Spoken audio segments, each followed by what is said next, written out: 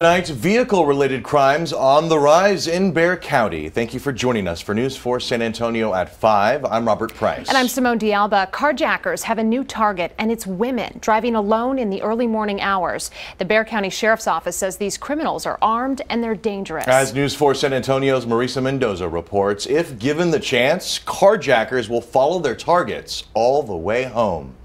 Investigators say that criminals are targeting areas just like this because they're following residents into their communities. Signs like the one that you see are not deterring criminals from breaking the rules. Bexar County Sheriff Javier Salazar says these two individuals are responsible for at least one carjacking and one attempted carjacking in recent weeks. He says the victims, women driving alone, noticed they were being followed. They saw a vehicle possibly following them very closely or pursuing behind them. Let us know that you think you're being followed and let us handle it from there. Sheriff Salazar says the suspects targeted the women in the early morning hours in affluent areas of North Bexar County. The first incident happened in the 23,000 block of Resort Parkway near Bulverde Road. The suspects walked up to the driver's side window and tapped the glass with handguns.